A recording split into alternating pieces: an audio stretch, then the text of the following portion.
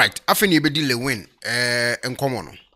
Efa accident na wode ne car no ekunyaye. Se wo team, se one team. Se ono na ne etwi, se nyo na ne etwi. Se akoraro no obo seat belt, se wo mo seat belt, se wo tie animu so won tie animu.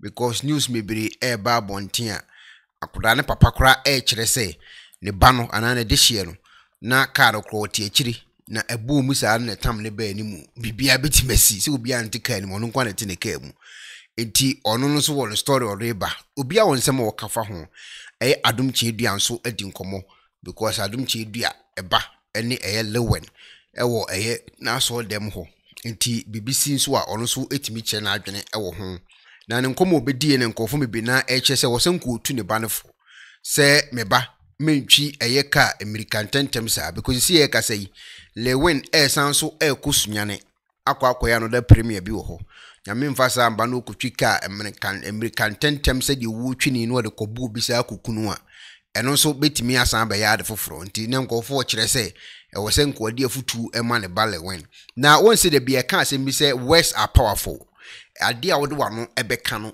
very powerful pa ade na ma me kasa asemi Lilwin video bi beto abonten na okohia Nigeria fo no ena no odi nkomo video no mu a o kire se sa ne movie a obi premier e wo se ekum nipa ebetima ba se ami wo ka dwa nanum ebetimi so aba se de wonim ne oka nkofo agina sa asem ya Lilwin kan yi so ena e kire se ne na Lilwin enim ne oye yi nti a wode ka no ko bomu ekukum nipa because so obeti nipati obekum nipa wo ne movie a oba betwam ene we ensem ono be kan de to abonten ana making na de din kan yenko kan Lilwin krata wode aba mwia mo videos ahodo be enan bi a me be back me claims ensem a me be kan ho videos anase picture anase letter Lilwin de aba abonten concerning sa asem we no ene deskunus yen kan letter enwi sisi. Okay, we a press release a Wizzy Empire at the Babon. It was an update on the tragic accident that occurred last Saturday involving actor Lilwin Kwadwo Nkansah Lilwin. Wizzy Empire management would like to express their gratitude to the public for their overwhelming support following last Saturday's accident involving our Chief Executive Officer Kwadwo Nkansah, known in showbiz as Lilwin. We would like to express our sincere gratitude to the management and the medical staff of Comfort Anochi Teaching Hospital Emergency Unit who are attending to everyone who was involved in the collision. However, we deeply saddened by the tragic death of a 3-year-old boy who was involved in the gruesome accident, and we extend our sincere condolences to the bereaved family. As much as we are saddened by the traumatized, we find unwarranted allegation of neglect on our part as speculated by some commentators very distasteful and disturbing at this troubling time.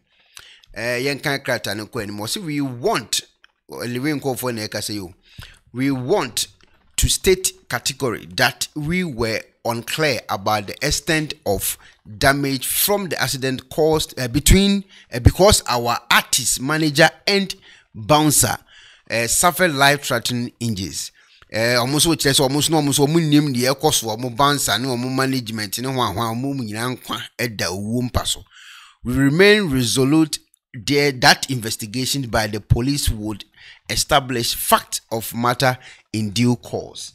Okay, Raymond, our artist manager, is still undergoing treatment in the hospital, as known as it is Kwadwo Nkansah, who has yet to fully recover from the tragic, but our bouncer has been processed by surgical review.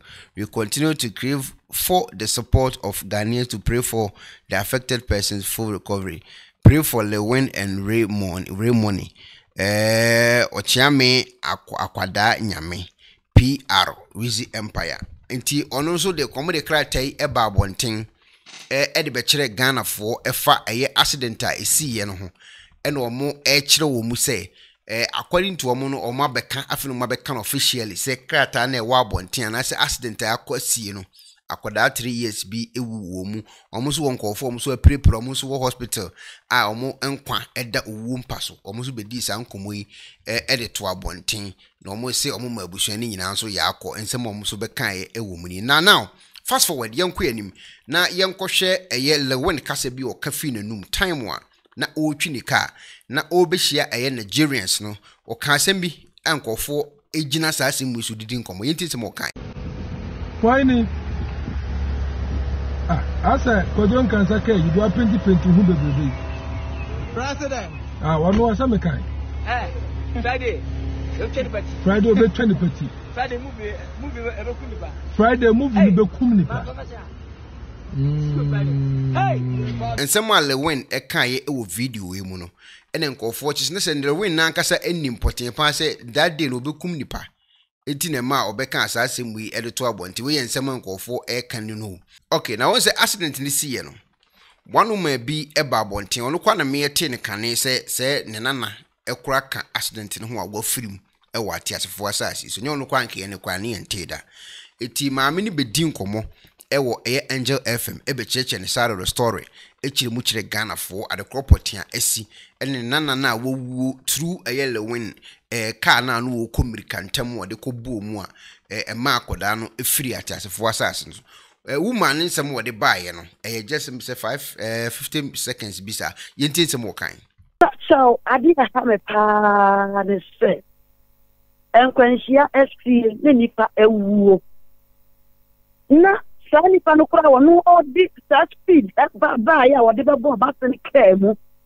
enti ebe accident ne kura si ye no ta wo hwe wo mo yi na sorry we no man wo mo pen kanen kwa ya de ne ko hospital na master en akwala na be bi akwala na dro na ya be bo afi de akwala na be ko hospital no ye hu obi ya wo honom Lilwin kunkwa na wo mo jira iti masti na ye board ono kwa we pila India akwala ni free ika no ball bo na wo sra don for so ne tramo muame na me pe drop e come ba no ya den enko o de se hono de Lilwin kwa ene next no ye tie news so cha Lilwin ne nko ponko a maxina wono wada konfa no che na me na me don no wono so da what one someone dear papa yanka ho asem ya me ya pa yanka ho asem won se wutie woman na we ne ma enkofo mebe na adwene ba so behunu se Lilwin yakum nipa ne car no because obi etwi ekona ba me car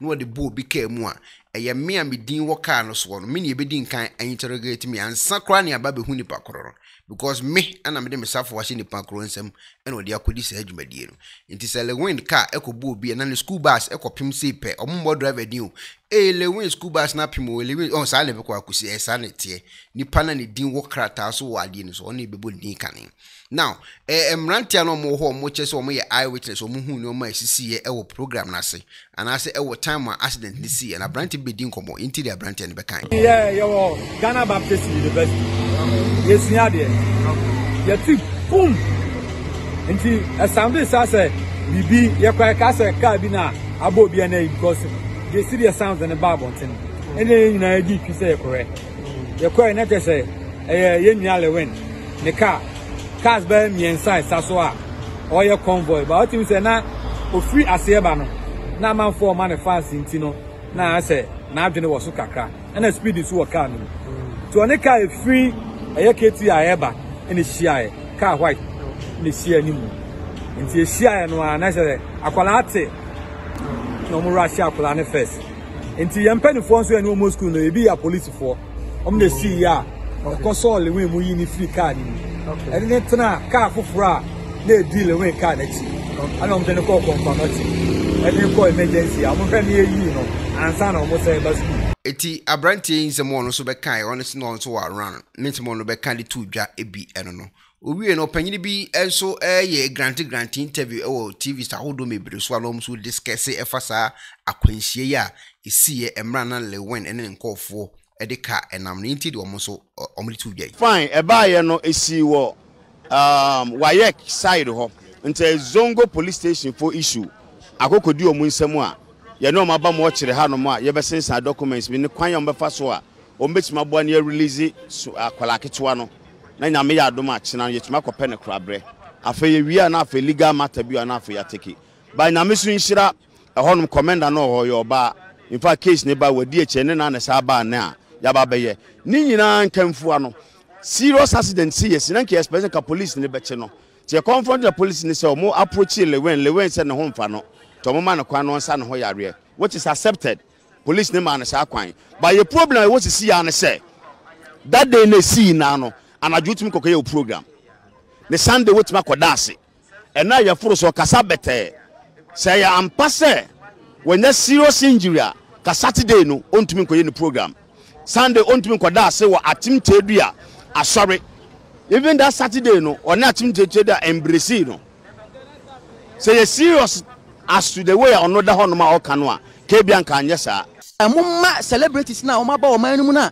enkran ketenkete o ma ye o ma adwen se o mu de o ma nya sika betimi aye bibia sika ntini nya bibia se we ni se ye the first stage na anya ya ye be cost second stage ye be ma Lilwin ehunu level nti mumma nti ase ye nya se bia ni sika na ye hwehwe wo hotawa sebe anya Ghana hanom wo hotawa sebe ko bo man na ko tsem na ko hire ukuro ani obia ene oni asem na ntimi ko ba se wo tew na wo ko premier o movie na onam kumasi krodua mu police ni bia nkan na onam hu obia ntimi nkan hwe nchiro there is no arrest was a way of full reaction am dey ma wo no nti bibia akoso fa eyisa Lilwin case hu nyina bedi hu nkomo Afia akasa na ya abrefo akasa opambo akasa nkofo makasa afa ho no doso Adom Kyei Duah di hu nkomo eti we your full reaction towards Lilwin de esi no ho ne ba bedi nkomo na opanyini mu edi nkomo wie no afedi akoda ne o maame ene eya opapa enso akasa afa asem we hu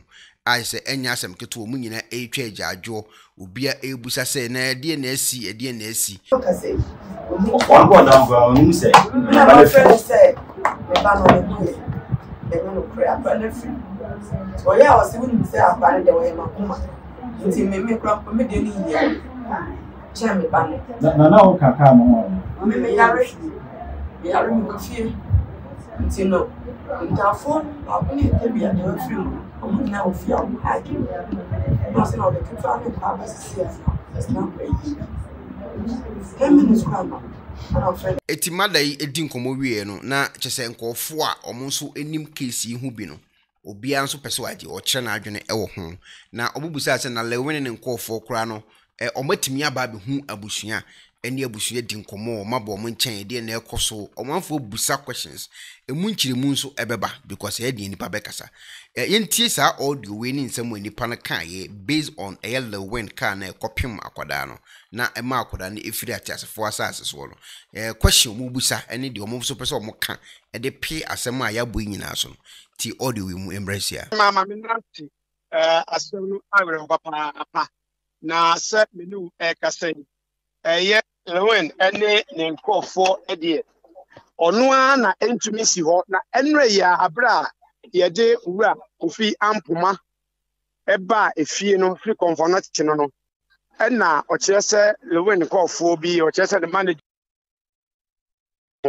na oba na bibi kakra ekura ne sem na nso o hwese the situation titie no a nya de a oni botae wo gina so de bibi kakra no de abre no kopimi se ono ankasa kwa no esese ye no major surgery na enum ne tese na ahunu onye na sabre anyi enti ne yede ne ba fie se be na otwemienu ne na twetwe a omotumi agina so aye saa surgery a wotre ye no enti wonim ne ye Lilwin manager yi agina so de sabi bibi aba be hye ne nsem enti no ompi na chi ansa na aye Lilwin no ankasa anase bi abusiafo bi so omo heda ba abachi omo wede ya di omo heda agulu bisa enti enu anko na esiye na asemi se de etiefo nyefo adi kan ahwe ye memene da no ba no nyina no ye bomu ma ohunu se akwada enfie miensa wono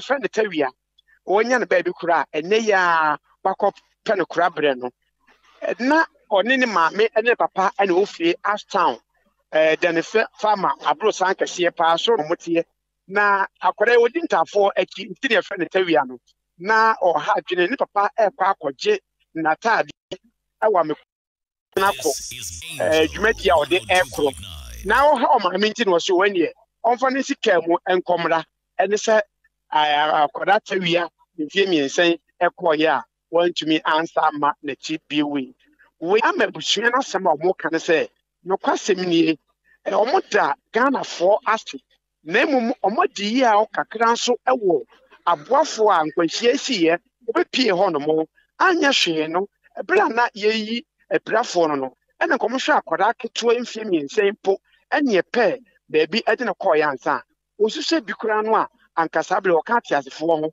nanso ɛnam sɛ ɔmo de ɔmo ni din nti na sɛbi wɔn me wodin no ɛna ɛnyi nyinaa kɔ ɔmo bɔ ɔmo abɔ mu kɔɔ yɛ sɛ ɔmo de mpo so no ɔmo pɛ kyerɛ sɛ ɔmo nyɛ doctors deɛ ɛnso ɛna nyɛ serious injury biara saa sɛ ka hɔ na ka ɔta nhyɛ no kɔ nanso edin bi nti ɔmo srɛ sɛ saa asɛm yi abɛɛ deɛ ɔmo nam NDTV ne ABN so ɛde to aban ɛne Ghana emra anim sɛ ɔmo ntwa ɔmo ni ɛnhwɛ na saa asɛm yi ɛnyɛ ɔmo nkɔ na bɛto ɔmo ebi betumi ato obi ana obetumi ato koto ana obenten na ɔkyerɛ yɛhwɛ deɛ ebesi enti ɔmo awere wɔsɛm ɛna ɔmo ade sra ɔmo de ɛto aban anim sɛ saa asɛm kwanhyia ɛbaeɛ no bɛrima mi kasa kɔnya ntwɛ ne statement sansa ne ho ntɔ no koraa ɛna wɔde adesire yi ɛfa yɛfidie ɛso enti ɔhema asɛm na awere hoɔ no ebi akɔ akɔduro ɛno no lewa nkwanhyia no na ya sena so bi attention no ono no so bi what that she is sorry tia na no so na ko ese on to na but that time I didn't ban for you I will pay tax be on do compare first age man and really so be na arrange for us e dia pa ba me no me di kai with you and Kyei said bring a bed everybody so when I'm going to actresses and I'm my brand new I use it for Baba many ability say almost crambo and you clear scratch of me say you can make no you say saka you when I go it's a session so now at least when I'm going to baby and like you as I do you I'm not that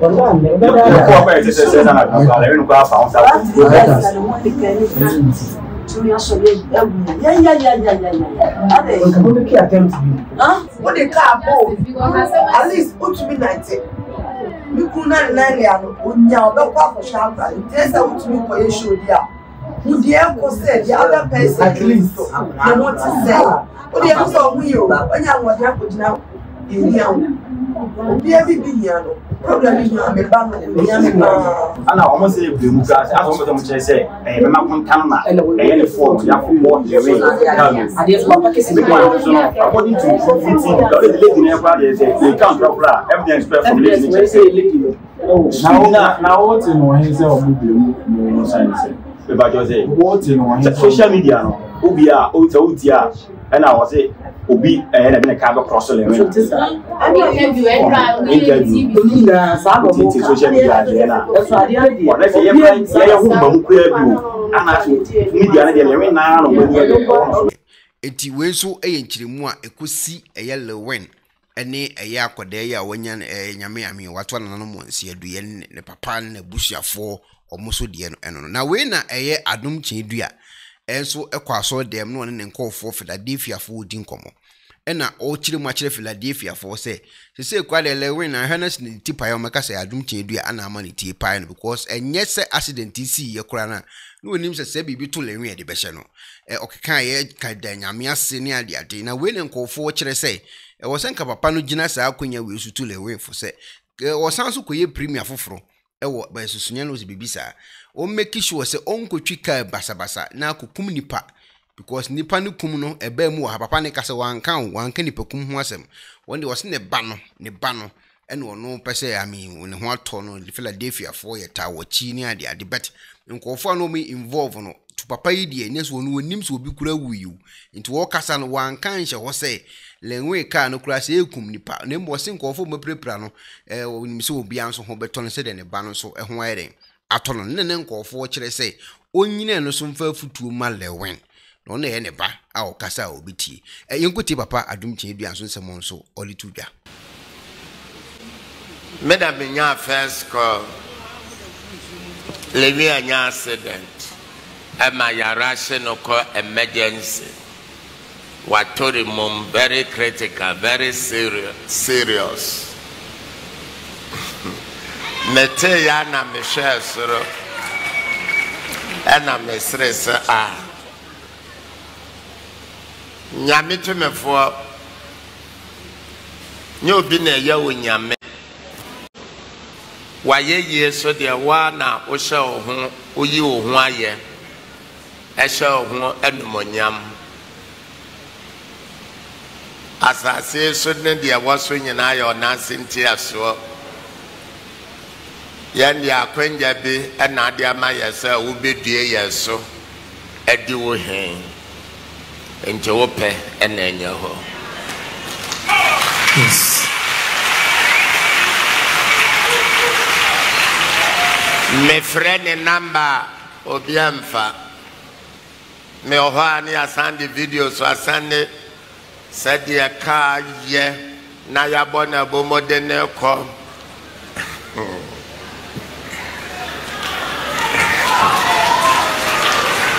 praise the Lord.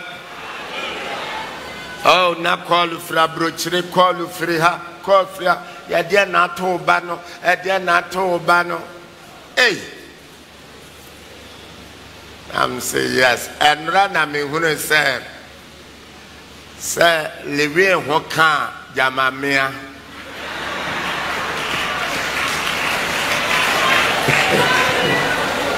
hey metuma kan the plane say mekwa akota na chi asre nananom nanayima Philadelphia de hye nyina monko jamina menko time ba na chi ananyankopon won peneso ana yo sa won peneso dia enyana ebe yo owu asem so peneso so dia enya ebe ye so hwe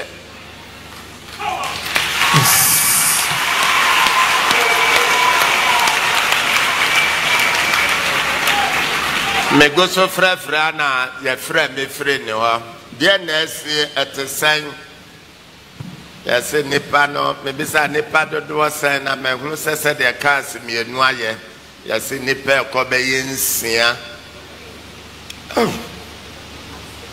na me banet sen yes ya de nevura mu ho kakra tina mama me bom pempensa me pesa metenenka fe mete ya yase ontumi nkasa enti ya de ne ko chef de ma hwe se bribi de mpa na akoso wo honam de anem ewo mu ana menya call se da ma obonto yam amen amen yo ya de naba to recovery word okasa or say I or no apostle person no okasa very good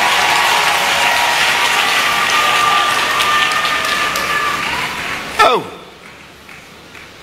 enyezo na wonga keka hon swe say Dr. Fogo BSO okay kakra menene kasa ya sana den sabama so no ajo passe esa dia go pesa o frudu se anu ya na kasim entenden social no so nen social no so ya na kasim na menso ansa na mebedu na kesi muminya me sohwe na sebe media anya akwanhia amen praise the Lord na mom deɛ to me no me deɛ menim sɛ ɛsene wo deɛ yɛ atoro wɔ yi me paase bɔfo pa na dabroma enti deɛ tie bia wo bɛ paase preko pɛ na ate ne baabia sɛ program no kora ma so bio na kyerɛ sɛ deɛ ɔbɛnya nsan amen amen na me kyerɛ sɛ program ne deɛ ɛbɛba so ɛbɛba so amen wontumi nsɔre koraa me amɛkɔ ama wo na ɛmfa abotɔyɛ mo mmerɛ wo na ɛhunu sɛ deɛ tie bia Lilwin so bia ɛnɔ kora Philadelphia for deɛ ti Adom Kyei Duah ensem ono so de atodwa eno no na say asem ne yakwa no we are for reaction am de mam to bo so abetimi a share na do comment aba na afi so ene no first day so our like page no eye pro technologies for eyenkofu be me bo mo ho adwuma ho dawuro e me page so menye bi da me first time me bi ni because waye bia mahunu wakofi akwa ne o me bi me dan ho ayen bia mankofo bi a record na manya no chese papa no obo adwuma yi pa enti me the number ene na advert ni betwa to na opese ofrom na baby bi ma o Ghana nko ade a pro ma confirm bibia de din one eye le first unique laser whitening almost bo adwuma pa enye asem keto betima contact eye Cassandra mu nyina na bibia nso aye kama anyway na papa Adom Kyei Duah kasa wie na papa na ne banso awuo no ono so ba abonti be din komo se den wo se abusua kasa wo kasa wie ma me ne yere nso be din komo ami komo mebira koso efa eye se ewue hu yenti abusua no so nsem mom de atodwa ye hwa asie ne babia bedru ade na aka wo paso me de kofiam de ko paso me na Lilwin de ne ka bo me ka no de o ma ne se me nan no o mo se age se mo ye operation o mo se ka se ni bi babia bu age se o mo twa no matina tena me mrefi na o twimi no me samra na o mo ne ana mo ka me de o mo ka se be okay nti me nkɔ pɔpɔ no oni sabi wa oba na ekoshi ankonhia yi ye gina Angel TV eni ebi na busu ko nyina na mu ama mo yakɔ no hyɛde sisi ya no no police for a release body na mo ne pasane endra ahaye adene de ahaye pa abawo ni sa anya dia eyi agudi minuma asem nyina sa bisa me ame hu asem bia ameka asesi a asi asem yakodi aposifo ani abansem edie na mo pese mo ka ede ekire sabi aban ene aban kro no a to kaka meka ne se de si na si awie me be ontumi mabim ba ye kwan fa so ene ne kwan antwaye kra say accident ni see yen me de na me wo fie di but yeah we have videos na be fine this is start living call for ni na kem kamo de akwa kwa tunu bi di kan wo no ma ebi kra nka enya no apparently there is a page na ade e to pragiam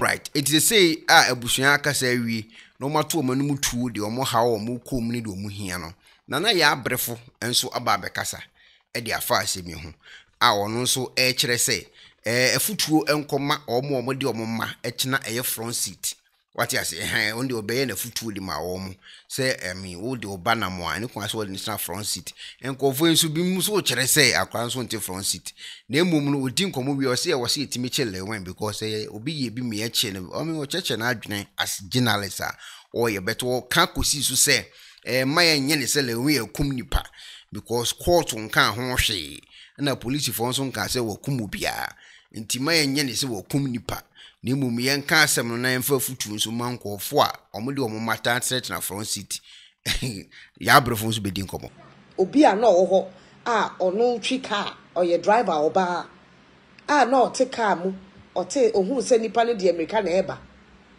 ono na ese o ono na ese white car and I suspect that the white car was the car na akola ne timbi ese white car ne de America top speed na white car no kra no kwan no was small narrow but the white car drove in the middle. I said, oh, no, chicken or quine fin according to Nipa no, and a Nipa no chica or no parke ye, a share or no cratch as a car, no permanent crack. So them che, car no permanent crack. First story no crown farm marble and chain said, now collabit car, your car and said, Papa, Bema, and the chica, Lilwin, take care, an accident they see it, until your head on.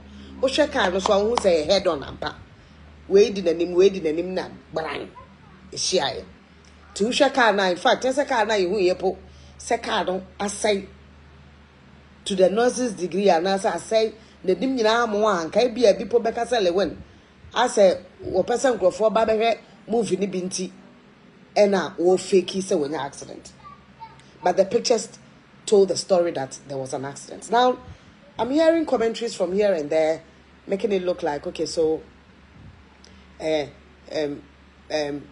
Lilwin na as we ku akodam already inferior. I beg you. I think we should slow down a bit. We are quick to judge. I don't know what the police did because accidents here and him say police is a friend first. No mabe market esusu.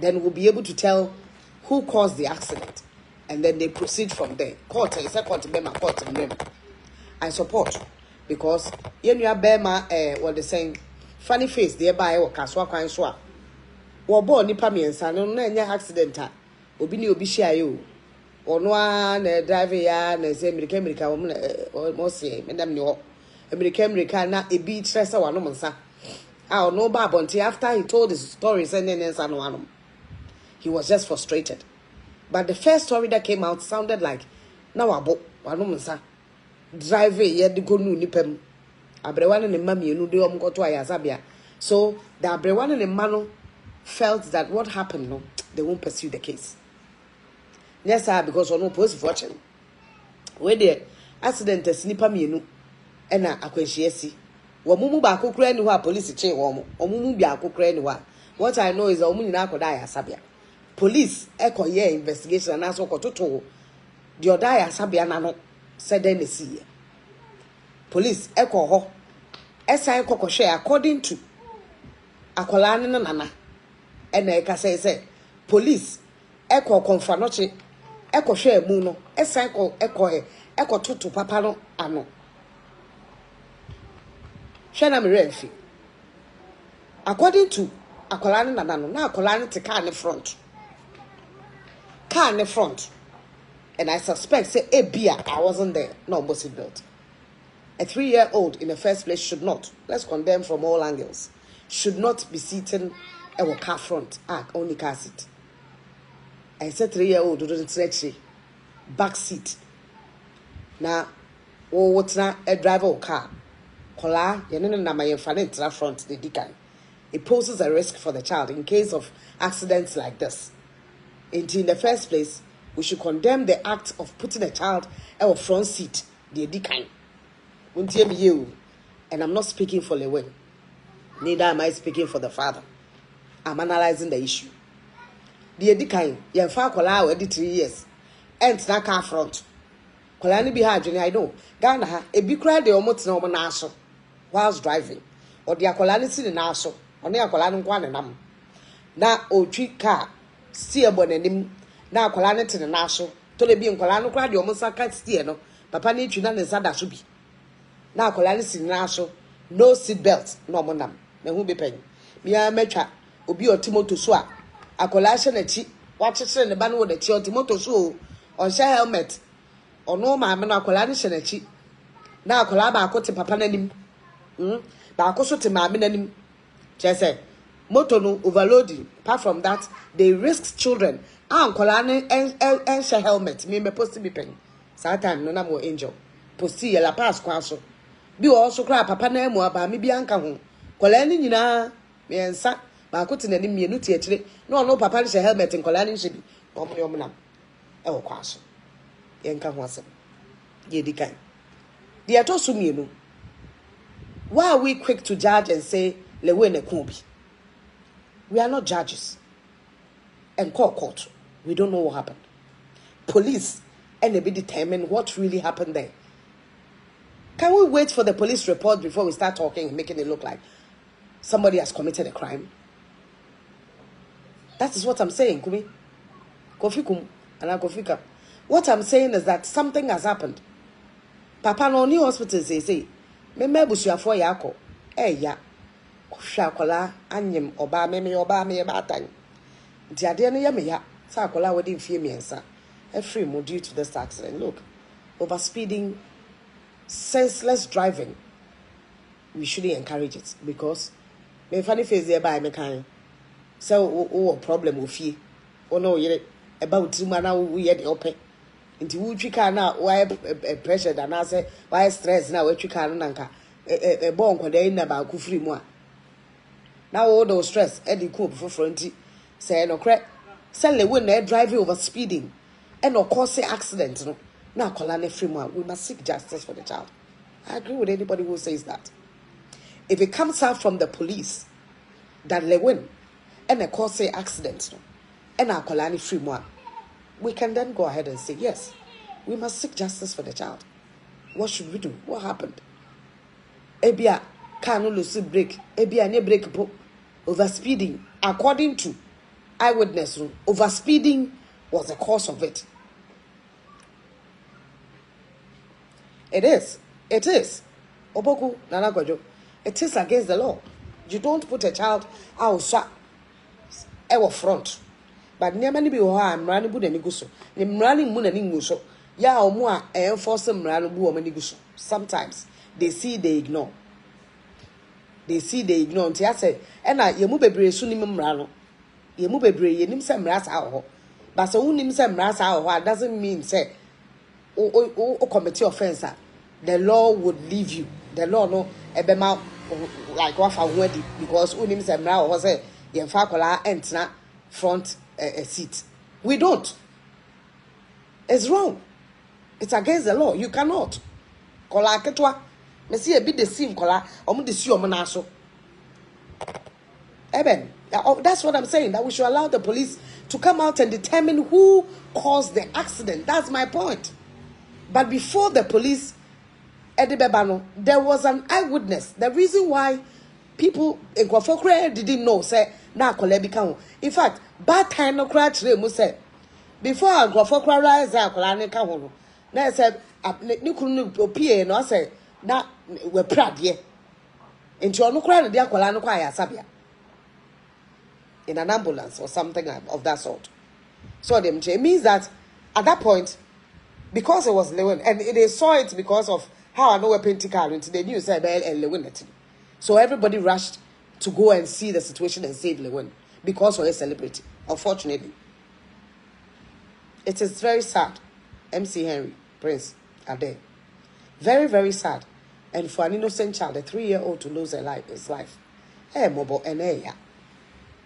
Because Makam a bad time. Yeah. Sakola would infame me and son. But eyewitness, na interview about Bontin Caneno. There was no mention of Akola or Tikani in that interview. The above Bontino. Me, I dare cheer, which was yesterday, the name of Ali Baba. Angel Kumase. Me say, oh, yeah, interview. With Akolani and Akolani and nature say. Akolani and Akran to me and determine the cause the accident. And I say, who caused the accident? All she was worried about the fact that Obi Akale will not an about 3 years away from Yenka. Okay, it's a naya brefonso Samon so bekai efa case you any. Now, yes, sister Dinah Asamoah, Mamia Osili Ediama Jesus Christ. And so be dim komo Edia fa Lilwin asemi ho. Na yenti Samoah Dinah Asamoah. Okay. Tebia pe na wo mo a na wo mpa ene urade nti wa free mu da bi a me kasa se base ye da urade asea ya me hwe de atwa ho asia na urade bambo na amade wonam nyina woda so te ase obi die nu die nso anu adurawu obi die nu die wo twa akwam kura na ne wura firi se ka akwam no onam ka bonam na wu dano me hwe me nua be man Lilwin accident here wonya here the same program ni bi na me yo oye ne die Saturday na me die Sunday me trust busa se urade eye ne dan na me die me di akwani abasa enkran nsi ye sase no wiki bia na meko eye adomu enye se wono so adom ni ne so ade me pachira ne se efie bi obi kwotena mu awuye no ade aye change ni dan ni mu ma wokotena mu ye paint sa dan na wutim no obi atena mu awu ani ya paint a wo so akọ han ya wutim ka na wotena mu ko bada bia no ebi mu atena mu amene ku wo mo na ye dan na ho de wokotena mu ade wokọ bae doctor na waje wa wo no waje nipa bibra awo amomawu ede na ade waje wa wo awangu ye kasi ye keka empa wokoda so hospital na obae no obi koda sampa ne so no wan sorry o ade aye change ni won so ye bullshit ena ho so koda so ede na ade wokọ ya obae aho kira me no namu na ye koba no obi wo ho a efi a wutim no de woni ne hye wo no okonkrofo ofie kokobubu wo mo dan ni wiewiade ede na nko ofie ho de o maada Adom ebre bi sister bi no obu okro ayi ofori kro ana me ko frɛ me so me enko wo kyena te no se dan na efi ade am robes ba konfo ba ha dodonti mintimi me enko wo kyena na se me enko ne se ebas wo mo bakura ofi odan wo mo muram na okasa me boa o me enko wo kyena ite ne ba na obi aba ono no dan no obi atra ne dan no akọ de no woda dan ni mu obi dada ni mu woda ho kra yi so ono ne dan na no obi anam no me ama ho o montimi anko ho eba ne sei enye papa yi bi enye chan ye chan so aya tom keke obi won pempem nanso aduane amea me ne wo ye ni bie ni yedi aye trase no odi a obewu e papa wo fase bi ne efre na na jedu no sunwa ya hima no ye nkranti abo bie ni ho ano onye bi nanso ne nam ano wie eye ama ne soa aduane anu odi eye bonade ahurija de de tujemu a na ejane e dade tututu ana ho ase tum no ye twi mako ne de amano so nam bie ni ho ano onye bi onye bi ye wudi a wotena se no obi di a wu obi me ka sei o won pempem so aduane akono wo wiase ni na ye tuya no ano pa ye nyene sa ne ma we ho ne ho sa wurade wo ne ye dini ye enye sika sem na me kan yi wo na ye sister a wo silima Jesus nso nsam wo de abetu dwa na futu ne ade ame wakasa mebre e de afa eye sa kesi na we na kwaku manu aba abonten de buofu na mente asem na se later ana mahunu se audio bi wa abonten a nipa na ka asem bi no mehunu se sa asem we abusua na tikom betim buofu e de na ma kwaku manu be ka sa nsem ye oba be kan wo TVC Kwadwo manager ba kon fe na o chia me voice wa abonten a nkomo na no odi na bi wo mo a na ye nkomo ani se pia abonten na me meti asem aya metie ni ye because me kan meka ni ye before meka obi asem na na me nya abote tie ni pakro ni ye ansa na maka ne sade tie ensem bo ma na ewu mu a ne kwasem na ehu hia se wo tia meka nanso eye nkomo anu onu obi di ohwa nipa na bitri wo tia me aso obi afre me kokuma me ka tem se oh kwaku na Kwadwo accident ye onya ye ohun ni sei na bia meka asem bi o say won koma ye di ne wo back door and ye won koma ye di the back a platform to audio a wo ya ma nipa no nipa nim so de koma wo bio and when you kona adi asem na ba bontin because a audio anya say nipa kona ne kasa na recording no a audio uti a audios waye ma nipa no ti se nipa no sebi nipa wo chia me ye audio ma wo sebi se wo na wo ba wu wo ba kwanya accident ana wo na wanya accident na wo ba wu a 70 ka audio we na ba bonten. Not once did he say that, and not twice. Nipa na wodi audio ni ba bonten no na meka se wanya ade because what chia me amfa ma wo se fa bra bonten e wonim se onu mienu nkomo a wo ka de asi a kirew cause de asi e wo chia me no oni ho no on ticket na ne convo ni a kire premier na no wodi na ni di a kire to chia me nsem na wo ka na nyina e bosinim kan nkomo a wodi but so wo ka kirew a on ka se for audio ni bra bonten but he kept hammering on it. Na obi do na wo ka asem a kirew a wo se me da betu social ne media nso se yenka na se yemehoro no yenteten Kofi semme masem ba na Kofi wontumi ankova me a na se Kofi mi jiwudi na asem aba na me cheche ma kire wo na de asem ne betu social media so a wo betri me no bi me nyi wonni so bi ko chia me nyi so de asem ne mani pa so mfa social media etiko akumanu enso ensem obeka enti we na mebusa se ade na maka akumanu kasa se na audio bi wo ho a omo kire se obi de eye ochiame a oka Lilwin kofo no na sa eye ochiame ade eye audio bi aba mi se wo sende koma obi ene ma sa nipa no so ade beto abonti o se bibisa na audio no mu asem no mpanyimfo a omoka akwada yi ho etia ombefu pa because wa abonti dada em se na ewa na mso motwe baby kakra na utie asem a wo ka wo se enya ade omo ba begjae awono be prospondi eye sunyane premier no omo koye no na obianso mo obi se ne ba no manembo ne seat beto se bibisa asem o ka she ho no omo che se asem de the problem abapa Kwadwo abre adan nipa ba akofo hosa dan nkwan hiemu krampo no still nipa sa person mo ye sa den tina me call off me sunyan premier no in honor of oba no na wa mu na do best afon to no bo ni seat beto dwena oba ho mo amuti asem a onua kan yi a minim ni Paul send audio no koma no beta beto abonten ebusua ti sa audio ya timse ebufu betimi aba ko esi ye ka sei omu twa adwo problems wo ho ebusua ekum omo dwena omo ba omo dihye ho na mo sa de nsensem se betoto abonten a enye kasa papa anyway na movie actor bi asese wote eye abrochiri amanone wono so ba abonten be din komo edefa won se fa movie actors na ho any actress ho enti obi o kasa adwumadie no ho bia no utimi eche na adwene edefa ho yenkuti nsem a opanyini so ode malawen na me ahira wo Lilwin Club pa na apuka so do okwa na wo do CV ni ade akọ me na me movie me we ya ye ma won so the whole you are see baby en ho a wo ye ma won sisi wo ye nhira odon fo na domo wa ye okase ye wa hwe on monyam mesrew wo sa wo kwa asori no obi a wo ye no ma basa so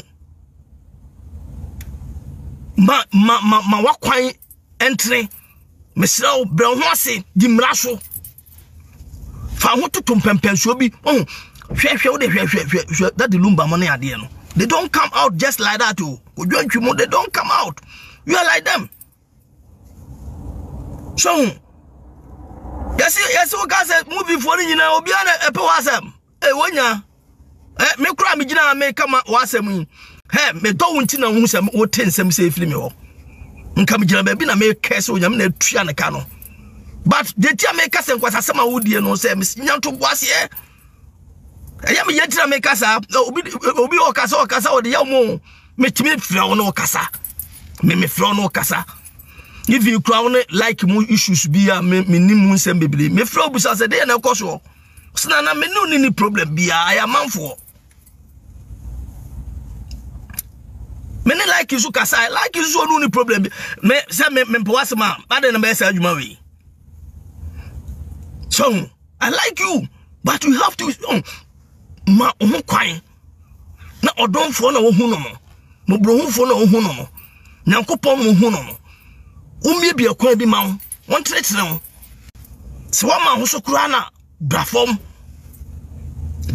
enfa no ma bi jokes enfa no ma ni agro of sa enfa no ma ni agro of sa na mani pa yodom we asa ba enfo so hwe se matakama issues yi wo betwa movie and se bebre na papi out woni matakama also help so invite no was so metwa se bi movie say and so dey bi movie na koduru enti akire animu no na ensam wa animu wo be wie no hwe de yekoba afi de obi abehwede kra nkwa o movie ba kom on the country called Ghana me hwe movie no content me hwe movie ni nsem ba top in title na me hu hwe de afi de yekoba hwede afi de yekoba ewu na afi de bebem wa hwe yi ayonko do onim do ontie o se Lilwin afi de wa film o de obi nipa on recently we so car o de ya adwuma kokum nipa se ko bo nipa car school car ana we so aba o hwe na adin bia bebata wo ho afi okọ nipa ma na yentimi nko so ye legend asamoja do stage bi say asamoja de oye party oye programmer na we aba ho asamoja de honhom bi ebi antesa wo but de nipa be ka no na abe draw wo ho ade kutu bi na afi ese udin afi oye ade ne nipa ntimi mabiem afi oye ade ne nipa ntimi mabiem say akoy oye de nipa be wu because according to your utterances in some interview bi ana say kase bi awoka o say move we country go Ghana nipa be wu hwe wa no nipa no eja wa no me ka no kra che on tina edu stage bia ya so ra homa che de nsa to etiri su se Awurade Nyankopon hira ye Awurade hira ye wa wo so hira ho iko katrema no eja wo ewom jawo katrema ni nti wo kasa no ye careful be se wo ye hira wo ye public figure yantimi mo eja ko odin ye mo nana mama gbon odin abla e be yi ko Nkansah di free movie mu da kuma yantimi nyu odin film mu da because wo no me hu wanam se akwa we buta me hu wa ayi baby toy we e wo kusunwan wo ba se tiro so me hwe akwa na tire wo siam akwa wo be hiti wo ye buta Kwadwo Nkansah you got it. Now me movie industry apart from Jako and hu na be mom hu ye kokume me knock act I mean kase kokume me good but me hu won me say no wo so we tough me hu am say akwa we tough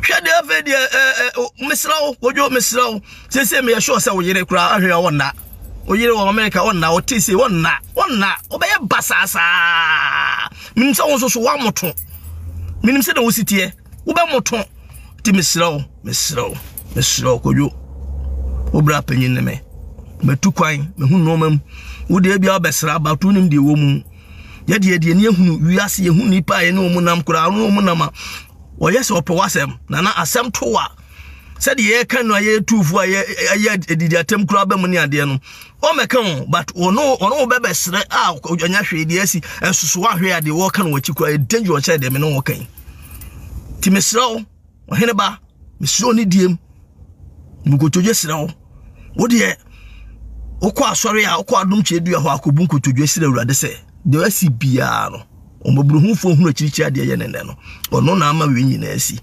semfonso bi na wuo bi afamu de abakura na onfa onfonso nchewo na Awurade mu no awon chechero akwan obefa so a woni abusua na mu bibia firi mu kaase asai no na mabu obehwe assorti sa issues ni nyina na affect obebrebe emotionally no be affect o yes wakofa ho free Nigeria aba na issues wi aba the way obesi assorti omukura no omukura kwa anije kura papa ye nyina ya dwene ye nyina na metewa amedwene ho hofu ma ba nyina afi kura de momodi diem kura no Kwadwo kura obekọ wa ka mu ne ono mbedi nkomo kura hwede akosi okọwoja omu kwa na ye fehwe bibia akosi so yese wo homfa wo Awurade Nyankopon hwe oso no hwe abusua na omonso papa na ne bawu a onso apira no ene ne yere nso yese wonso yare onhwe omonso Awurade Nyankopon entrentene no onkura edu ba bi na se ahokyere ba bebrebe na ade a yenyina ebehu kwan befa so Kwadwo meja ha abusua enye se papa so pa nwoma so onye ne num de so ne yemu ntia Kwadwo oye me de hye me penasem one me movie industry me ni obi a me ne no problem me no obi am no problem nti asem ne basa ne yanka bi asebi na akoye se wode ye wo no obi de ba na wasoma no na wode ofi asem de oni bi na no ntina ma beka bi na Kwadwo mesro se me kasa na se ekwan bi so na manotia wa mesro na de acheme because do baby aya na ya na ahochire bi a wo kom sesi say you are not in the good uni okay oyere kran so okay oti ohun se no ma ekosu okay timesira oni diem enyina de mpa bota we chodonfo na bebie kwa according to opanyi de no kire se e wo se nkofo a omudi Lilwin achi enso atimi ye careful no omutimi pass bi ka kire no na yodum no onu hu ni se ano wadin yie po nso akasa kama oso nim Lilwin ene onim de Lilwin betimi de wontimi nya me wadi nkomo na we ne sister Afia Schwar nega wan kan bi kura de ankenye sister Afia ba bonten abekasa wo se e che Lilwin na Lilwin ekum nipa em se we na ya abrefo motete ya no mo so kire se wo nkum obi na obi anka se obi akum obi no yenkoti Afia Schwar nso se mo te America watoto abapa. We demand justice for the 3 years boy. And it is justice for the poor boy. Kwadwo Nkansah Lilwin is not above any fucking laws in Ghana. He needs to be arrested, prosecuted. He needs to face the traffic acts. I was publishing a license. Emma Yamusa driving a valid license, Anna. Yes. We need his license to be published for us to know, say, as at the time of the incident, was Kwadwo Nkansah Lilwin in possession of a valid driver's license? I know it is too late, but did we conduct alcohol tests? Did we conduct drug tests? I am not saying he's into drugs. But what I'm saying is 80% of your celebrities in Ghana now, especially Emano, Enyewi Tofia, Omofa drug be a friend ecstasy. 80% of your so-called celebrities in Ghana, especially the girls, are into hardcore drugs. Hardcore drugs. I know it because I was invited to a party. Me Afia. Me rina manum ejai. But they thought say I was into drugs. And I was at a party with a particular friend, George, that they were cocktailing drugs. They were cocktailing drugs. And so most of your celebrities are into drugs. Did they do a drug test on him? Did they do an alcohol test on him? Police for no omokoye marking ewo accident scene ho anase Kwadwo Nkansah Lilwin and they left it as it is.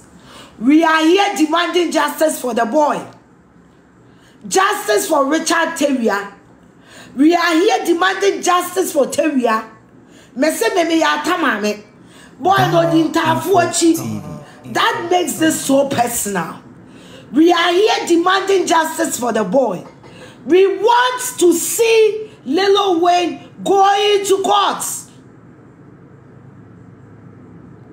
We want to see him going to court.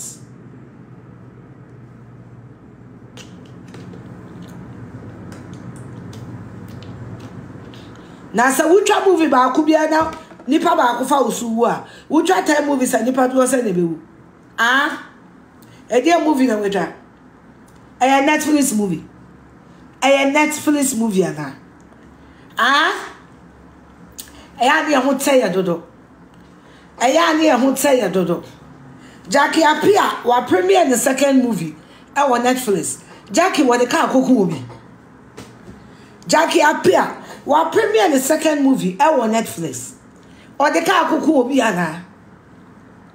Ghana ni girl be a friend Peace Hide. Eya mongo go Peace Hide. Never productions I can see a Peace Hide. Yet to Netflix. Peace hide. Peace hide. Peace hide. Momo baby crabby bony de muntin. Peace hide. No a presenter of Vice Arts. Mama Mary Productions I can see. Productions, international productions with international casts are all yet to Netflix. International hotel no nenko kunipa. Celebrities. Yena what just say road accidents are claiming lives. Road accidents. Road accidents. Kwame mumo di na mame. Kwame usu ansa. Sa no de ka akwohwe obi di mu wuye. Susie Williams. Accident say anyuku. Young famous Africa peace hide. And to ono akoku nipa on. Ebony. Accident ne ku Ebony. Terrible chaka. Na mama me kai ma die bi. Unsa Saturday na ya pent week. Me ra ho sada. Saturday obudi pent week you know. The way I can promise cause say one. Sana terrible chaka. I cause say pent week. About some 11 years ago or so be refi. Yes. Sana terrible chaka. I cause say pent week. 11 years later, bro, sir. It's about 20 something years ago. Sana, Eli. Terrible chaka. Oko save o freely go neighbor. And or the car. Celebrities should be the last people to play with cars. Celebrities should be the last people to play with cars.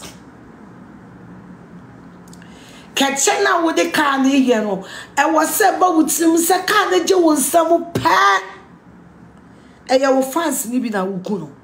Can't you was some pack? Who may have my now? And you can't care for you. Any bless accidents. Block a beer. A day. A day I want a day I want.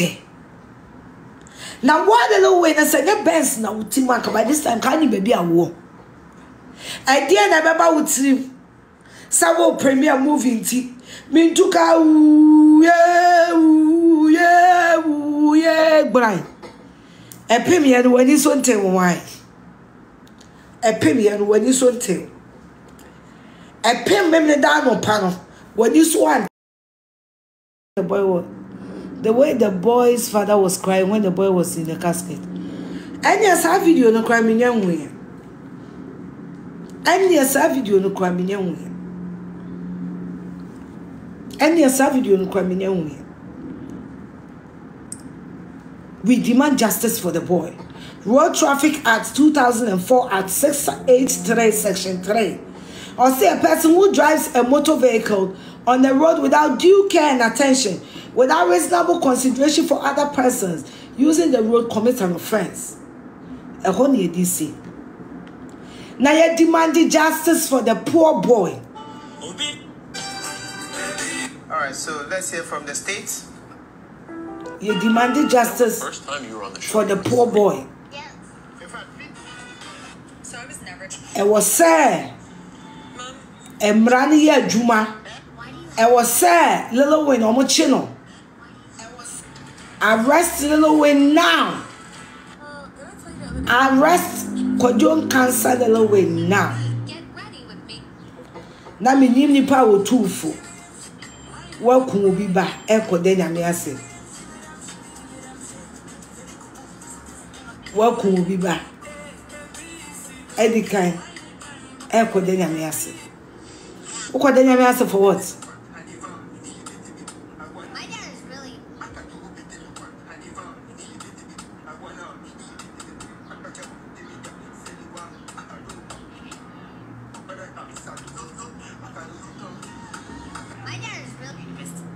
Yampenokwe.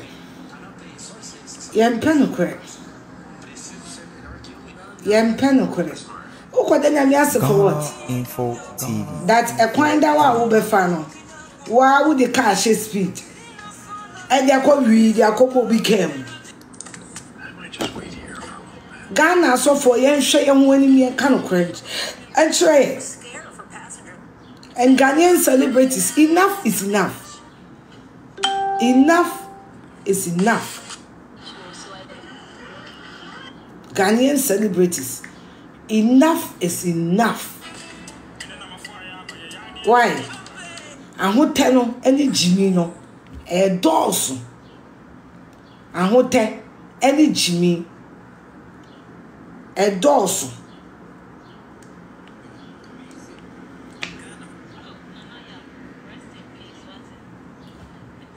Akwala no fe no.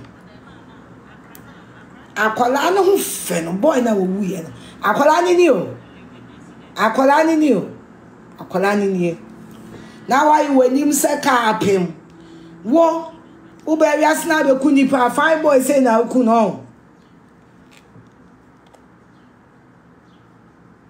Uberi asna be kunipa fine boy say na be ku no. Ukuni wi okoda nyame ase. Okoda nyame ase for what? For what? Okoda nyame ase for what? Ah? Okoda nyame ase for what? Yen kan ko enche nipa. Yen kan ko akola ne maame nyam. Yesi akola ne ha adwene. Enti o pio papa mfa ne nko na maame ne enya ne ho. Akola ne nya ne ho, maame ne nya ne ho. He's going to thank God for changing his death for the little boy. Nobody changes death. He ene bonsam ne baifu.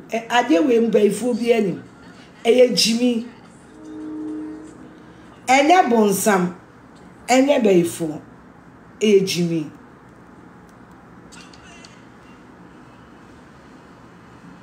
Ene bonsam ene baifu. Eye Jimmy. Eye Jimmy. Mama ni na ho. Emma ni na ho. Mama ni na ho. Ama se obi ade. Mama ni na ho. Na obi ba wo wu no. Untimi mfa sika bi amfa sa akola ne ma. Mama ni na ho. E dia fans. Nipa bienu fans ye. And I do kunipen. And yes, I can't communina on ground. I can't communina. Fans 2x4 fans now, hotels are. And Yankee a community, Yankee a community now. Because they appear the party Buddha Berry. And Kia Kumuni now, and then so why number 2 can't come in the moon. When I Jimmy, what it? When I Jimmy, no. When I Jimmy, no. When I Jimmy, no. Now, movie back up, will premiere entering course will be by life. I call out 3 years. I call out 3 years. What could no quack? And you kill the child. Kwadwo Nkansah Lilwin. You killed the child. You murdered the boy. You murdered the boy. You murdered the boy. You murdered the boy. And you broche baby. And can send baby never told. And you broche baby. Sasa unkosia somebody in memory day. So we did in America. And can send back to papa. As an owner of a school, or be a war school, I want to think while I was school. And since it's here when I demand for my school home. So I'm going to see Jimmy. If it were to be America, it would have cost you dearly. Mechanical. It would have cost you dearly. And because the same way. And I would check while I was school. Ah? Yeah, can't food you are for near come for a chacha. Yeah, can't food you are for near come for a chacha. Benzia when I won't tell you. ebi si fie wo fa asem nkɔla di ko movie benzi a wanya wi a ye nhwewe nkɔla wo fa asem nkɔla ye me ka me omo soa omo mu afofo me papa wi hu no mo de ne na mayi as nkɔla no di ko movie papa pedi wanya benzi ye die papa pedi benzi a twin enti enya wo ne koku ni pen na me Ken James and John nkɔla enu akwa so wo de kɔde ne pen tweak nkɔla yo nkɔla wo tina mu bɔkɔ de kɔ e de besifie ye mfa da bi unhu se me kra tika mu no mo kɔ mo sonso mo nkɔla yo enti baba pani benzi ne ye kɔde ene ye die ne ye nkɔla yo na me Ken Jimmy mu nkɔla 22 years nkɔla yo o fa asene mu nkɔla omo ni ko krom di besi woda nkɔla obi kwa nte so omo de Benz ko baby omo tu ne bɔkɔ de ko side besi woda Benz ye car wanya nti hotam nti kokun obi ba Benz enye da beto Jaguar de nipa hu amani o Kwadwo eda wo sabe so Jaguar SF mu no nipa hu amani pa nipa hu amani onsa so Jaguar SF mu nipa hu amani ye da wo sabe so Bentley mu ebe ha dwene pa what's that Bentley mu na Ferrari ene da betwi Ferrari de ene otu for ma be 7 abekun. We demand justice for the boy. We demand justice for the boy. We demand justice for the boy. We demand justice for the boy. We demand justice for the boy. We demand justice for the boy. Our cutting a life short. We demand. We are not seeking. We are demanding. There's a huge difference between seeking and demanding. We are not seeking. We are demanding. We are demanding justice for the boy. Whether the boy was wearing seatbelt or not. Now, me Ababusam said, was the boy wearing seatbelts? And I'm me. And even if the boy wasn't wearing seatbelt, and Kwadwo Nkansah family can kobo mukemu bra. Akwala nen continue baby ana. Akwala nen continue baby ana. Sir, Kwadwo Nkansah eni amfiri ni lane. I'm facing incoming traffic with the speed I no deeming unnecessary for himself. And Akwala continue baby. And police for betching papa. So what they toddler at the front. Nanki are finding on. And Kakolan Kawonko Shas as speed kills. Over speed kills. Overtaking kills. Overtaking, it kills. Speed kills. Now overtaking with high speed kill. Overtaking, speeding in the middle of a city. Amokomia center. Speeding in the middle of the city. Mepacho krom udu krom kwa. You are limited. You can't drive more than 50. So nim sir. Udu kroma. Baby a 40. Baby a 45. Udu kroma. Udu kroma. You are not allowed to go 50. Udu kroma. You are not allowed to go 50. You are not allowed someone medum, ona mamokom, ona masafo. Who go 50 for what? It's not allowed. A traffic act. A traffic act. And see, now we say, and conformity, and na speed is Benz, no. So far as he's driving above 50, he has committed a crime. And I can tell you for a fact that he was going above 270. I can tell you for a fact, say video be he was going above 270. But even if he's driving 55, while committing a crime, 55, even if so driving the speed limit, no, near 55 while committing a crime. Because I'm a come and where you chrome, I'm a come and where you chrome. And I'm a come is a crowded place. Nkansah, there is no way what's up with your reckless driving. And I'm a come. There is no way I want to nima ubeko speed because ni pe chamu ni pe ba. I'm a common ya baby. One number what's the speed crab our dream. Guess what? Obi beti me pure and him nipa da seni. Especially who koketi aiwa. Wo sanya koke obi beti ya ties with him anytime. Me kadi paneka.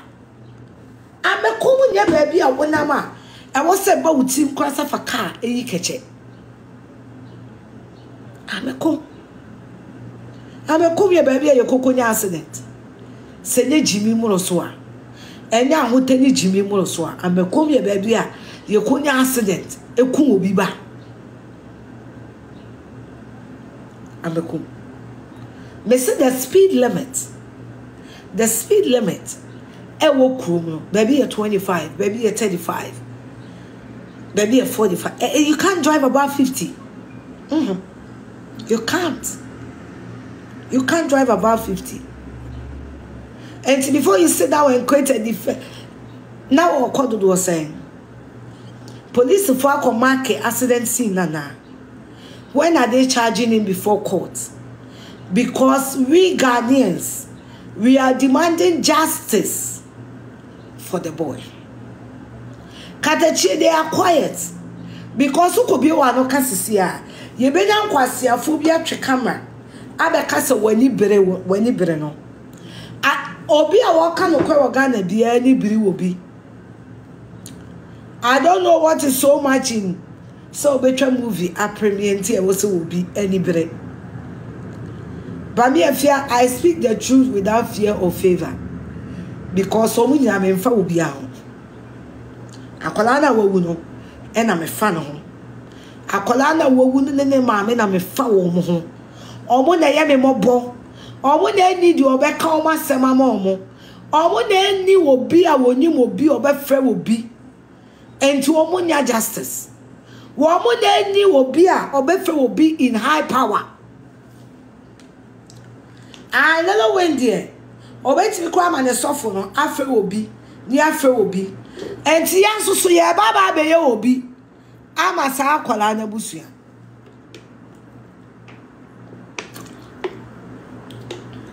ye baba be ye obi ama sa akola na busua because akola na busua for there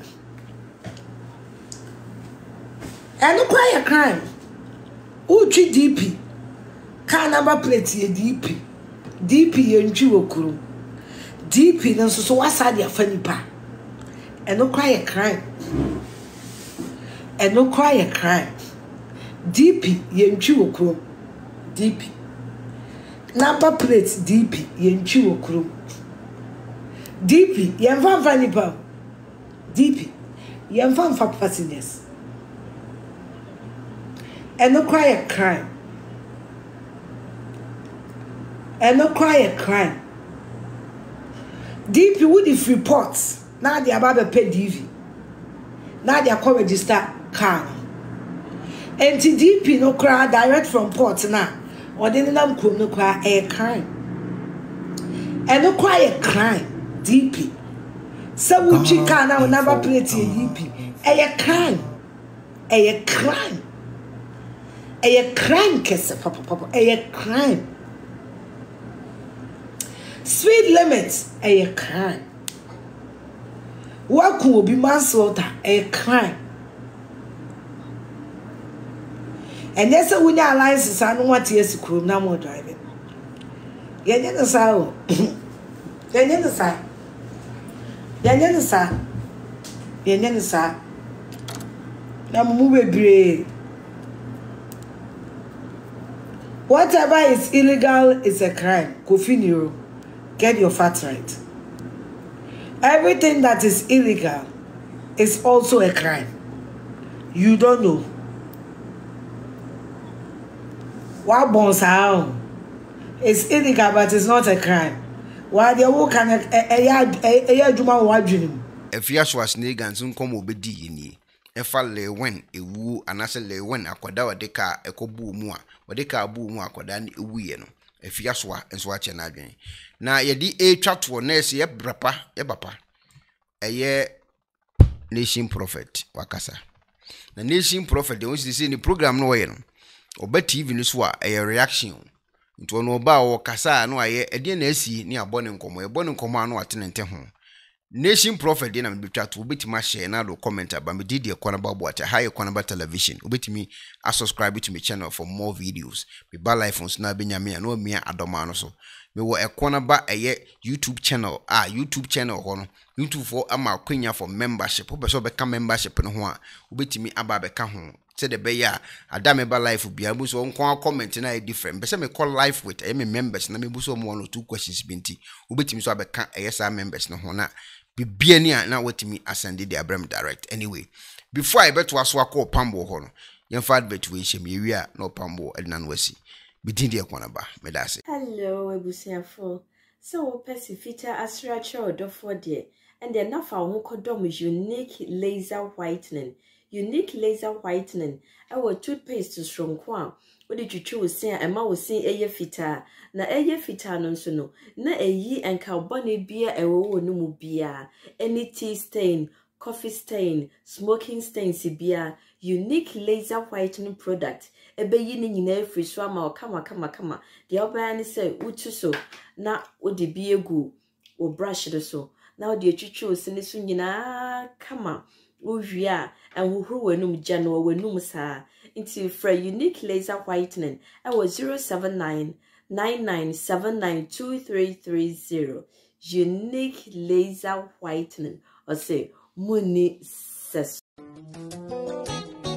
Penifo se bibiro wi asenti ne da ne atopno na ne pabone fonti e wo se wo bambo hu hia na ne papa mu de Pro Technologies ana me kan fama wo ane Pro Technologies. We are specialized in both sales and installation of CCTV cameras. Yeton esa install CCTV cameras in the South Ghana and NASA brochure now fear Ghana. Now beso CCTV camera installation. We need Pro Technologies and in South. We get CCTV camera installation, electric fence, automated gate, access control, video doorbell, and our intercom, and our satellite TV, home theater, so upebiato, and our water, and our pesebe install them out. Pro Technologies and our software. Na shenenso. Say fidie nyina fra America brochimem ndi send papam na opedia menwene ho na ne bo anso da form make sure you know the web brochimem ha any a branch e wo Ghana ye ni mo bra wo bre nti sika fa yensem se fa nya japade ma wo Ghana wo da na ne tenese yes general construction so web brochire na peso si fi o Ghana e dan plan bi o peso si se wa sha se dada ana afi na peso si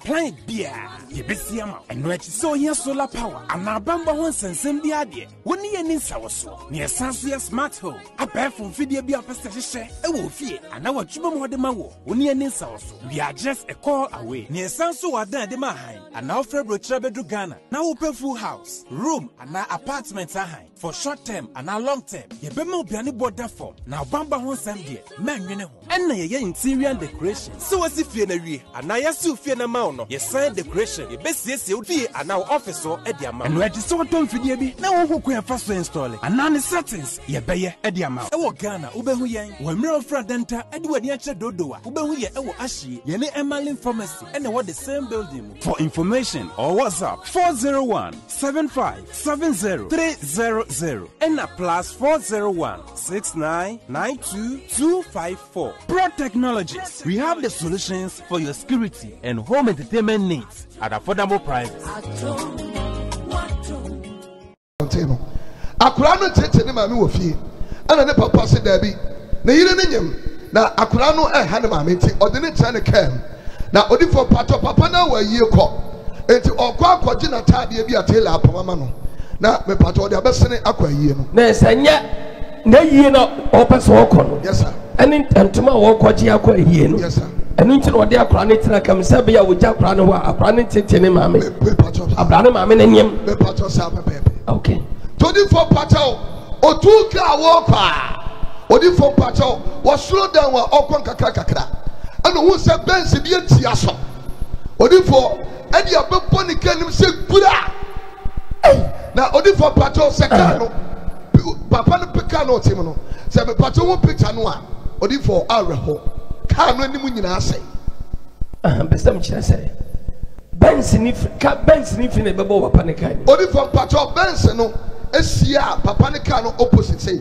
pacho e collide esia say abrane free him fa ne be hia no and na main street anase eyi afa ho na mo nkyɛn anase na main street because mo bia na me kwan say and e ba na ye de ne be hia na sama wo ka sam kyerɛ me a asam na wo ka ne kyerɛ me ye odi for pacho benz no e ye overtake me pacho abe sign car edi nanim ho odi for pacho na we no so nam ne kwan so ekɔ ana pacho be hia when am ne kwan so ba say me pacho I am one lane tiemeba when am ne kwan so ba me pacho ana benz na so anu say efri ni say eba me pacho ene be hiem me pacho so wo ka say when am ne kwan so ko ana we su ko ne say boto me pacho dabi ebo animu me pacho animu na che say we free ni say yiba me pacho ana we su free say yiba me pacho ana we you overtaking me pacho benz ni overtaking me pacho ana odi bo papa ne kai odi bo papa ne kai me pacho e hia animu me pacho hia animu pacho bumper to bumper odi for pacho kai ni nyina sese ye to odi for pacho papa no ehwe ye na obi ameboa no na benz ni nipa wo timu no odi for nipa chanwasia a nipa wo timu ni mo ana nipa no nipa yi no se da be o de be ko hospital to odi for papa ni se be kun nifa ne do ni nyina amoamoa ontimi miempo ana ono a force ye me pacho epia bonte abraka mienu anya accident me pacho ka mienu anya accident toso me pacho wo see ye uye video na me pacho ye video papa ni togu so ana ono a yi ne ba ni free car mi the bucket one na me pacho mistake papa ni say o the bucket one track car na front 24 pacho oyi akoda no na tese ofra manfo so sra wo mabuo no so na ono so nya accident ni bi ana ni pa ba ye 24 pacho mo so akoda nim omo ni ko nearby hospital ana mo say there be we emergency case ye di abra kwa ne bewu ana di for pacho mo ni ba ji ha pacho mo ni ba ji and ni be 2 hours at 3 hours na kwa ne wu ye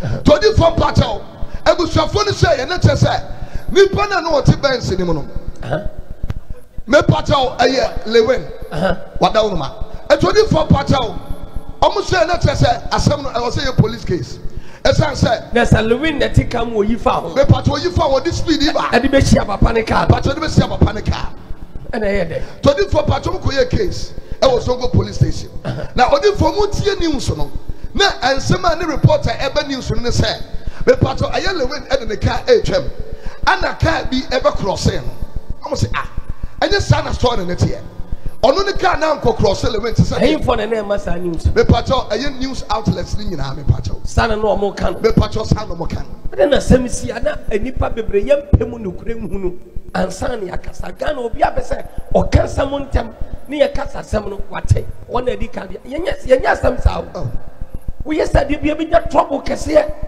wona me di for pacho table so for ne tena say omo ti news sana ye omo ya na arosam no say omo so asem no obi anka bi ma wo omo say e bi kura car say so mo nya nipa obi for pacho abra asem ni see ye obi amebo wo omo e kai asem no so ba bonten so a obi misa say na car kura ni see ayo kwa nipa be na natim odi for ti abusafo so no mu di yaw omo pe news outlets kwa ka omo asema kere ho omo nya odi for pacho enumene no a akura 3 years me pacho no take ani wu ye no almost say TV tie news anu mu say eye Lilwin asa every emergency odi focus on enyam wo no amko ye case Sofo police station no police for call ho me pacho say eye abaya sem e ka mo ko tell Lilwin no na ka mo investigation pacho mo ko no mo say Lilwin condition no me pacho enye ana mo say da bia ne omo ja no ho na ne ho to no a na me pacho omo to investigation so to di for police for ni free ho a ebusafo ni say condition nya no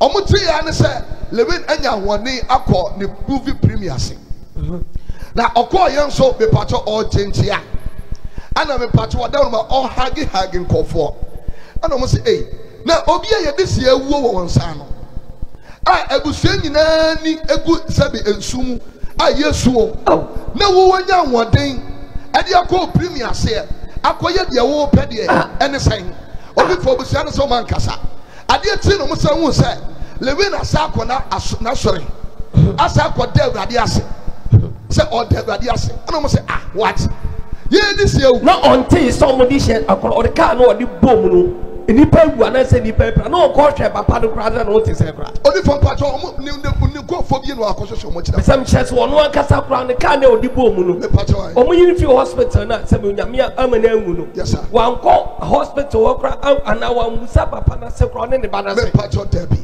na wanhunu so ɔde bɔ kam me patro ɔno ne twika me sɛ wanhunu so ɔde bɔ bi kam me patro ohuni wada wo wanhunu so yɛ overtaking me patro ohuni yɛ and to wanhunu so ɔde overtaking na de bɔ bi kam a nyame yɛ wadom no e bo so hwɛ sa afɔ no ansa na wakɔ de wo program na so wakɔ aso na kwada ase na ebia na ɔbea ne sa na wo na wo nte yɛ odi fa akɔni trabusia afɔ no me sɛ ebia na ɔyɛ ne sa na wo mom ana wo nte yɛ because nipa bia na ɔbɛdi sa atema wo kai sɛ wankɔhwɛ akwalaa no wankɔhwɛ dagba no wankɔhwɛ busuani biara ɛnoa ne sɛ ɔsɔre yɛ a wɔkɔ ne premier ase ɔkɔ no asɔre nkɔda Awurade ase na wɔte ka wawu sɛ wɔde bɔ ɔkam mepatɔ ohuni yɛ ɔda wɔrɔ ohuni sɛ ɔde bɔ ɔkam mepatɔ ɔnoa ne n'akyi kaa no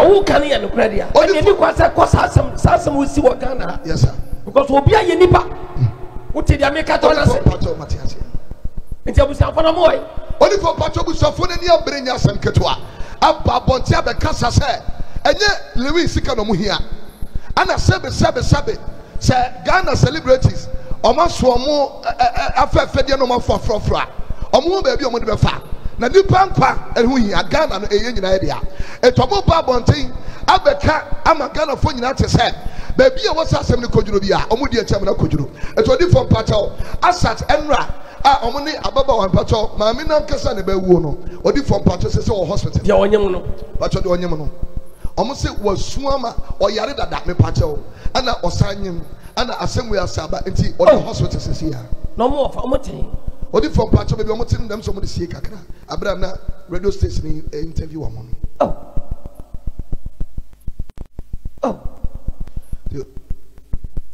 eno no mo si akwala Pachonti akrano emunu ekodi police for nsem. Oh. E pacho. Asem so Ghana mentie. Pacho asem kese pa. Ah. Ti wada wono ma. Em se pacho em se juada no. A me pacho according to abusuafo no. Lilwin ye de be ye nyina wie no. Ono ankasa kura ama.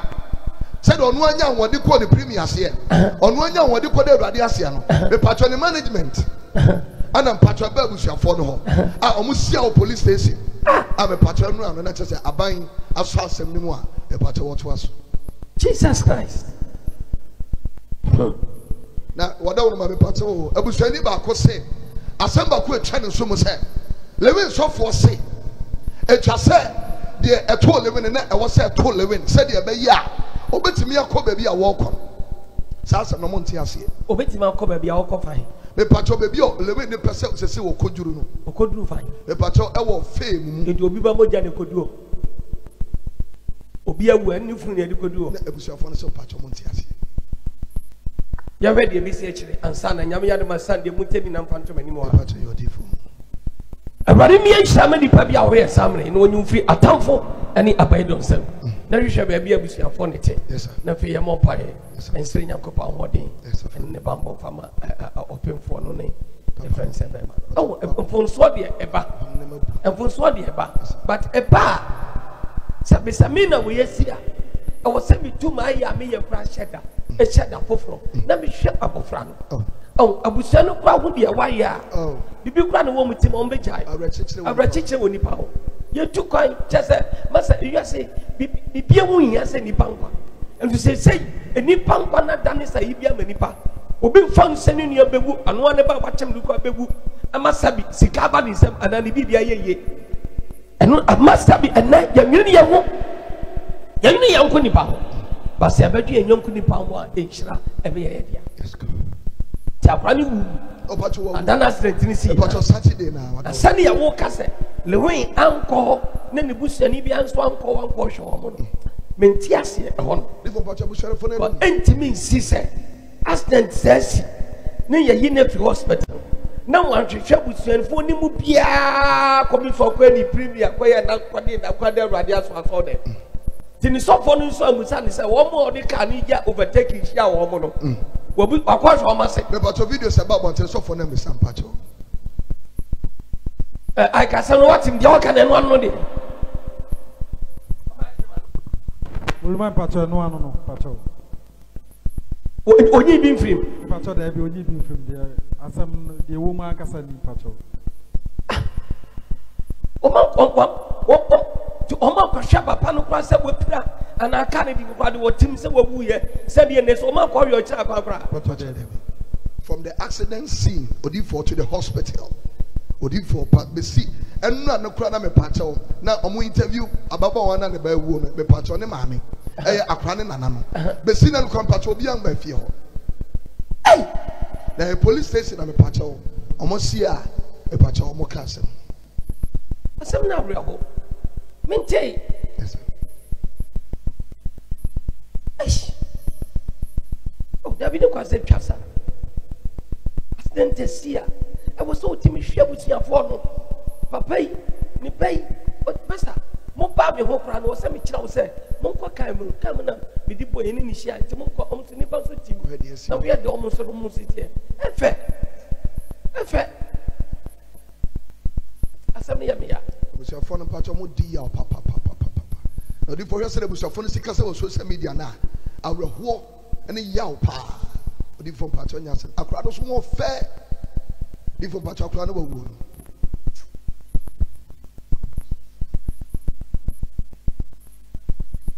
Mudia muntie mu yi. Yes sir. Na mo fan kanina amre. Na me hwe ne ebesi. E free some copy nkwasi ada. Me pacho yo di for. Na me hwe ne ebesi. Me pacho. Onya metiasi. Let's go. No, mami, you don't pass on some back at me. Okay. You're ready to be in there. Yes, sir. You're ready. When I make baby, I'll show you piano ready. Amen. No man in Sunny, you didn't find your dear. Well, how big that song will be ready to come? If there's a bed on you, go to a part to cancel. And now, pay your sorry, this morning is a mega set. Take a fake. Let me see when you meet come and meet the power of God. God will deliver and open a blessing for you. And maybe a chest for me run about her. Yes, sir. Some time passed from runabout here. A branch here back. There was one young man. What the a branch here back? What the back? He hit a lady. Schoolboy. A schoolboy with his vehicle. Now, Onyina. And the police were stopping him. He wasn't stopping. He wasn't stopping. Now, Satan me from Crofom Neba. And that time the prophet was driving from Crofom. I mean, so car drive with you. Talking about driving, you can't compare yourself to the prophet. So the prophet told the police people to sit in his vehicle. And from here to Swami, the prophet says the driver and caught him. And the police arrested him back to the police station. Praise God. The nation's prophet. Now come to okay, what if I come here to see me? Mr. Masamudi, I'm going to take him. So I was born in Kaka, Metchan the second. Baby, bet me the Agurano. Yes, sir. The prophet told the police, will sit in my car. I will let you catch this guy. Yes, the prophet saw what happened, that he hit them. They sat in his car. You have hit someone with your car. Why are you running? The life of people. We all came as children. We all came on earth.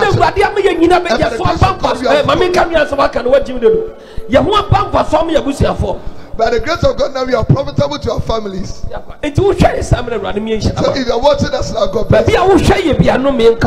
Wherever you are, may curse go to your enemies. Prosperity come on you. May blessings be your portion. And deliver you from the hands of